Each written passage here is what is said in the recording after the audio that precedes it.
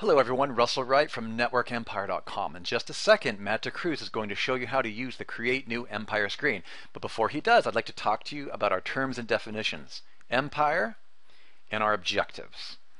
This is the hardest part because there's been no software on the planet that's been designed to build you out an online network or empire. So what we mean by that is the socially activated one web ring perpetual downstream SEO traffic system. Now that may sound like a mouthful, but what I'm really trying to help you with here is to understand and to think a little bit bigger. Remember that the purpose of Domain Web Studio is to help you generate a large empire online. So in this screen is where you begin.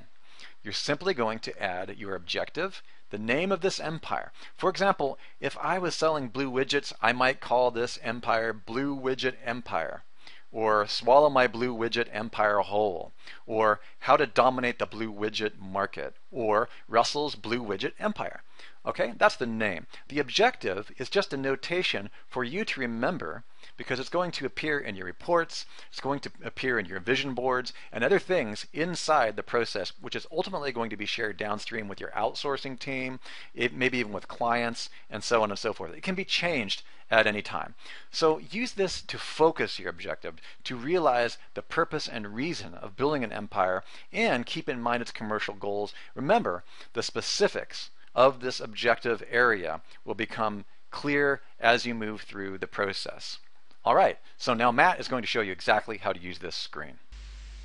So for this project, let's create our empire. So I'm going to click on Empire, New Empire. This project is going to be called Permaculture Design, Permaculture Courses, sorry, and this will be a membership site that sells introduction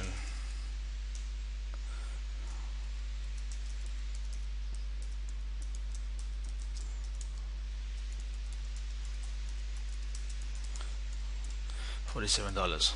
Okay, that's the purpose of this website. Okay, so we can create a new empire, and what it does is it automatically takes you back to the projects where you can actually create a new project. But what I want to do is I'm just going to go back to the empire screen and we're going to speak about it a bit more. So we're going to create a new empire, and what you'll see is for every single empire we create, there we can update and delete the projects.